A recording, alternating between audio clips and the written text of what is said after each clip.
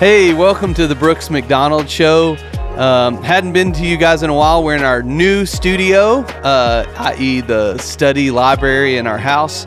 And today I have a special guest, hopefully one that'll be recurring for me. She is in my life. Cari-Beth, my beautiful wife. Welcome to the show. Hey guys, glad to be here. So we are excited to chat with you, and really just excited to be in this house. The fact that there's bookshelves and books on them, and the painting's done and all that. So if we toured you around, there may be a couple other items, but for the most part, it's come together, right? It has been a process, but it is. Yeah, absolutely. And so we're going to spend some time today first of all, some of you maybe have never met Cari-Beth before, and we talk about our journey. And so we met when we were in high school at church, and we were engaged when she was 18, I was 19.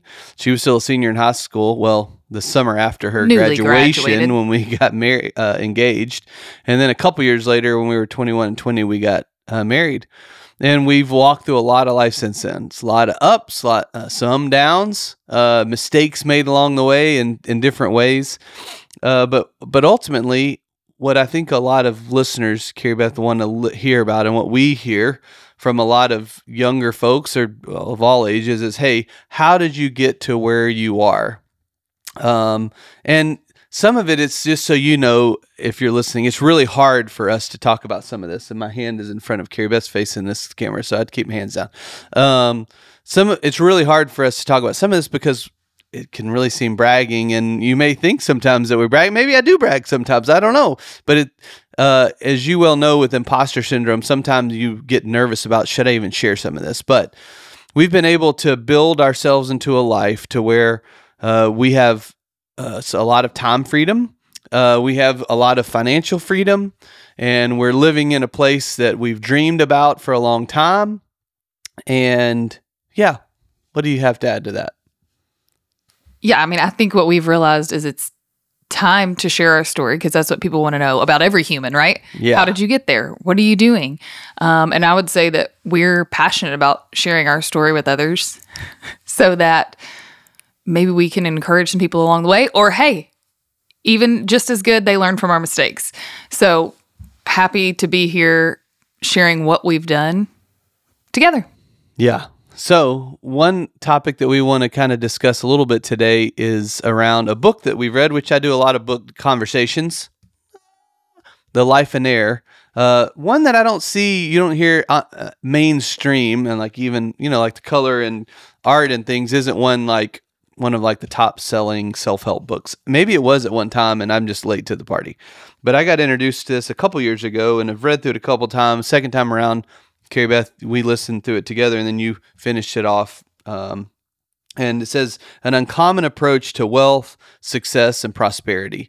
And when we both read the book, I think we both came to similar conclusions of like, man, this really tells a lot about what we want to be about. And so, because there was a decision made, especially back in 2019, where me and Cari-Beth, we were in Franklin, Tennessee, just outside Nashville, and we were about to have our son move to this other private school, and we were prepping all that, and we both just felt this strong urge to say, I've talked about this on here before, don't blink. The kids are growing up too fast. Enjoy their time while they're young. So we're going to homeschool, and we're going to travel the world and do that for 2020, a lot of 2020. And so I let staff know, I let my team know, my management team. I had real heart to heart with them to say, hey, can you task this while I go do this? They're like, absolutely. And then what happens? You can jump in. Like, come on. This isn't a trick question. Well, then, COVID unbeknownst to us, COVID happened in March of 2020, which was a blessing to our family, and what unfolded after that. Yeah. Yeah. Well, I think about like, with COVID, we always wanted to like challenge, like, hey, we were planning to do this before COVID. This was like a COVID prompted thing. But we found ourselves at spring break down at our second home beach house down in Destin, Florida, Miramar Beach, Florida. And lockdown happened, school stopped anyways. I was listening to a Joe Rogan podcast on the way down, so I literally thought the world was ending. Cari-Beth looked at me like I was crazy because I drove this little two-door Jeep Wrangler that we had down, and I'd gone to Walmart at like 11:45 p.m. and bought every perishable good they had. This stuff could survive a nuclear attack. It was like the chili, the baked beans, the shelf life on it's like 30 years. And it wasn't eaten, and it's still probably good. Well, yeah, still could be edible, right? And my wife, especially, she's she's led the health side of the journey and drugged me along, kicking and screaming. So like everything I brought in, she probably would be on her deathbed before she ate it, right?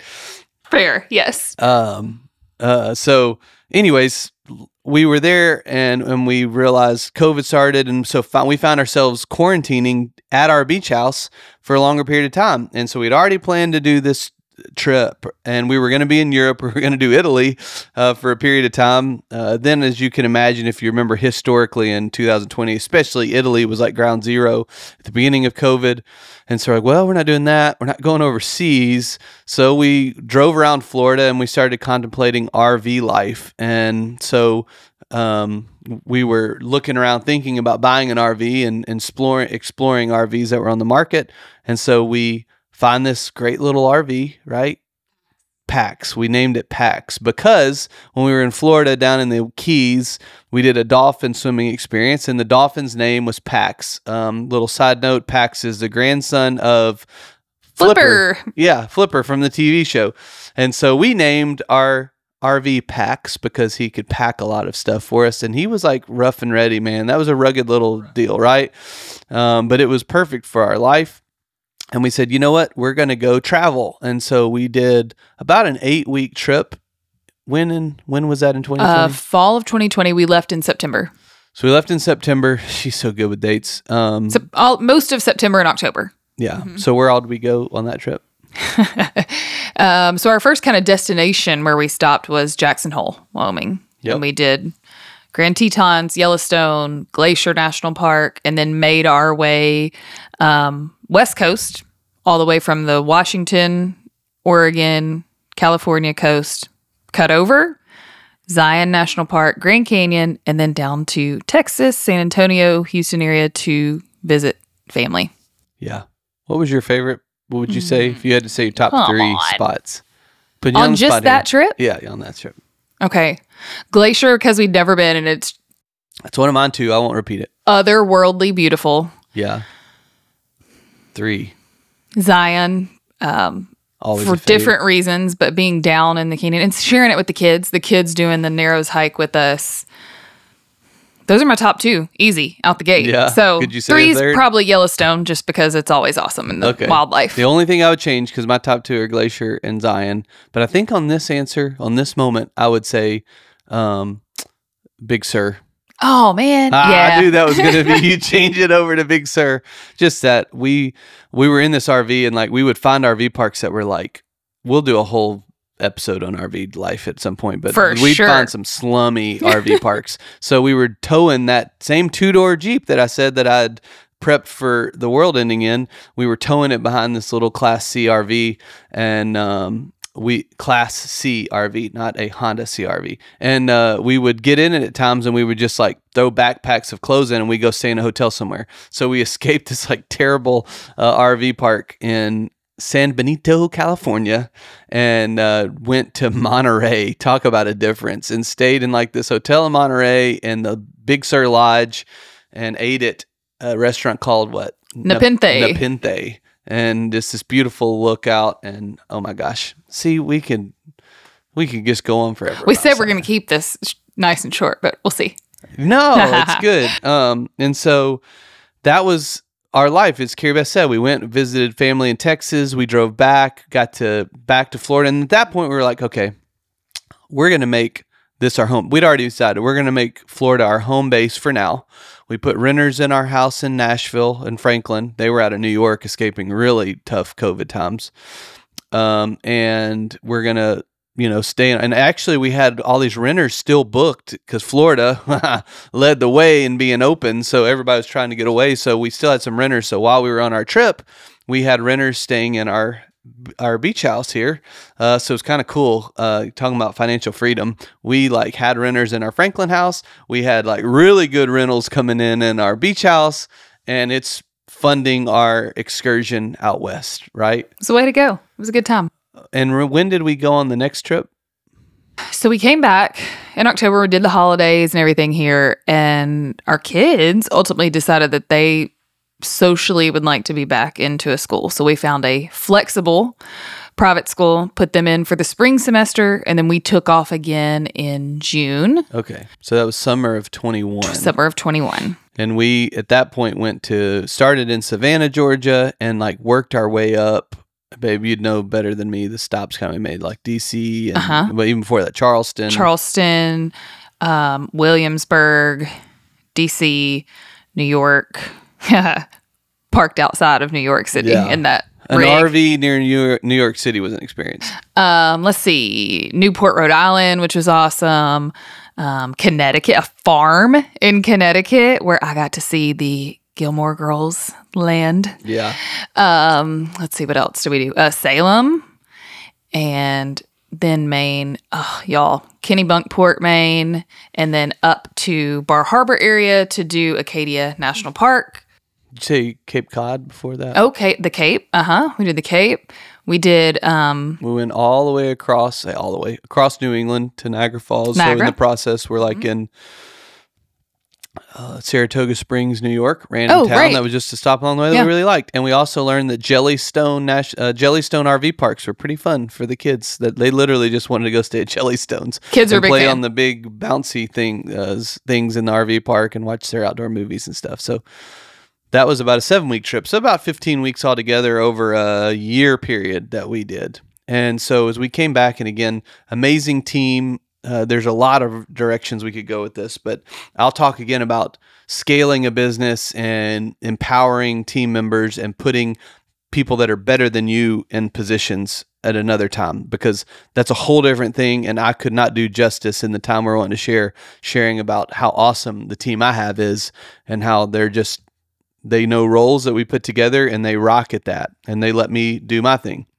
So that kind of is like a flavor. I wanted to give you a flavor of kind of like what we've done. And then also another big experience for us would have been at the end of 21, where we went through a partnership process with a private equity firm, and the private equity took over ownership of McDonald Insurance, and we transitioned to a whole another area that was not even foreseen, that put us on a path with our financial freedom and also just in business, the next level up for our team and where it was going. And so huge things, but it all 14 minutes and 13 seconds, later. I don't think it's that long probably in what you're watching, but I hope that gives you kind of a reference point about like where we've been lately, but how did we get there? And the Life and Air book, the principles in Life and Air is just challenging you to think about what's your ultimate commodity is time and time freedom. And what were your takeaways from the book? I just love it. First of all, to begin with, that conversation that we had in 2019 that really changed our lives in December of 2019, where we said, we're not going to do this. We see something else. We have a different vision.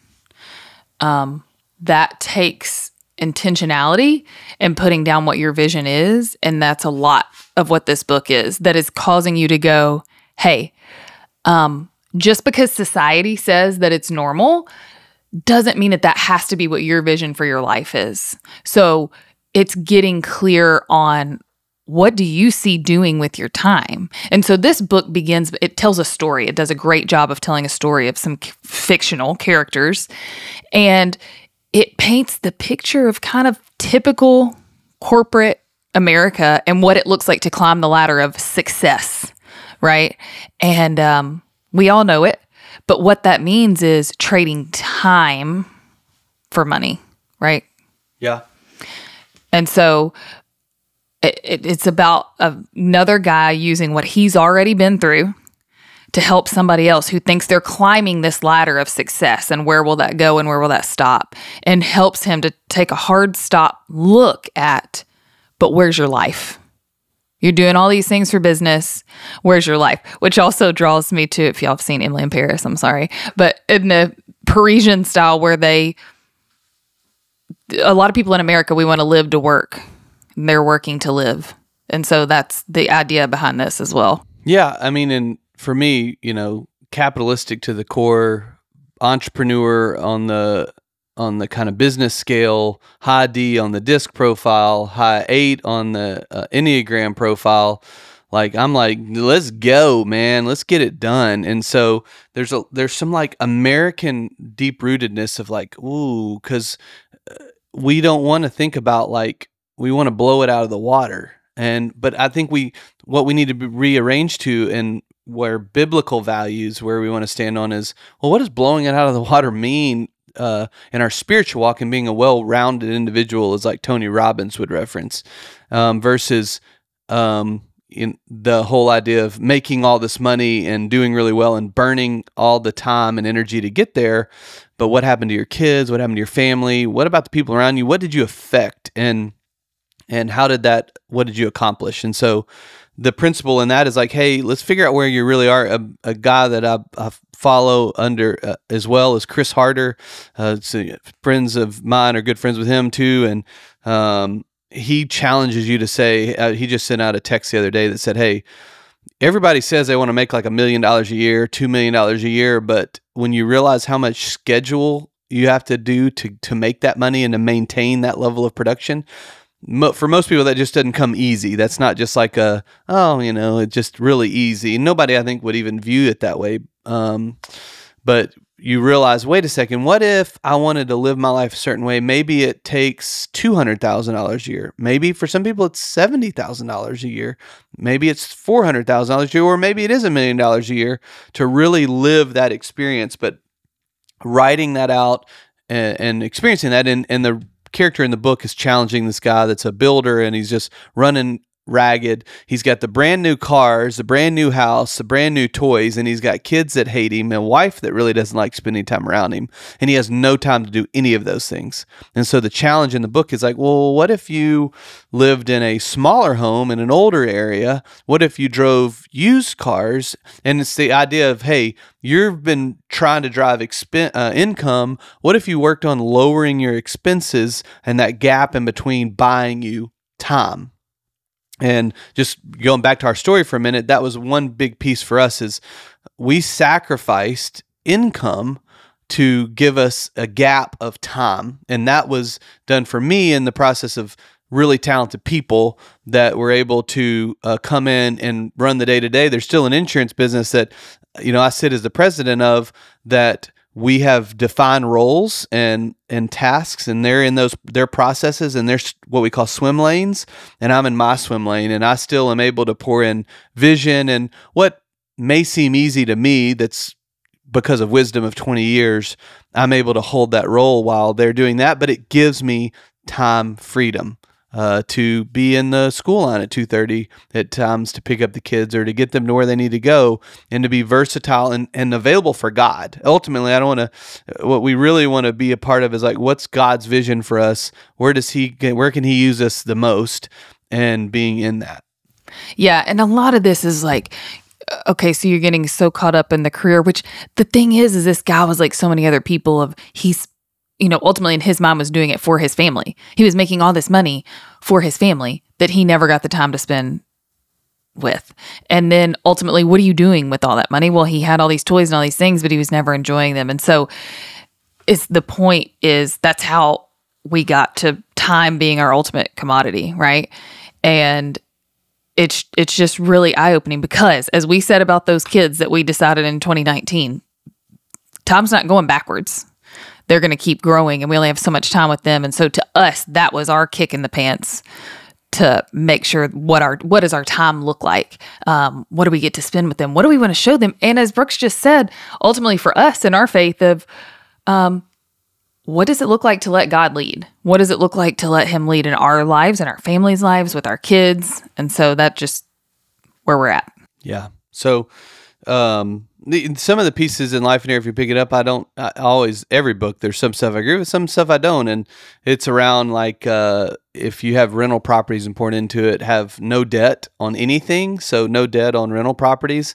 At least at this point in my life, we'll talk at how those times can change, feel that you can leverage a bank's money, private loans to build a balance sheet wealth and be able to, your dollars are soldiers. And when you put those soldiers out to work, and there's a parable of talents that we could kind of reference in some of that, it gives them the ability to grow faster and someone else build your balance sheet for you. But there's also scripture about, the debtor being a slave to the lender and how debt looks like and not having debt. So you have to walk through that and spiritually discern where you're going to be. But there's a lot of really wise financial advisors that would challenge you that, hey, some loans are good to be able to give you a broader realm. But their point in the book goes back to time. And hey, if you were able to make sure and do your math, because one fully paid off rental property may yield you the same financial results as 4 that are leveraged at 80% with mortgages.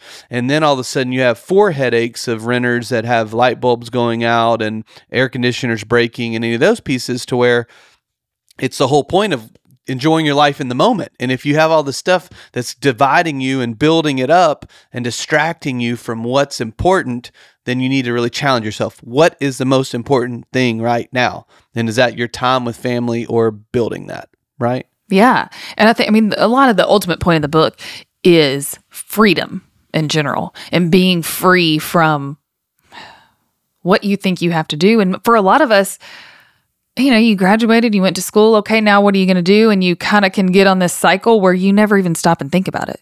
So if you don't have a vision of where you're going to go, where are you going? And in fact, in one of these people have a podcast as well, and I haven't listened to much of it, so I can't recommend, but the Life and Air podcast.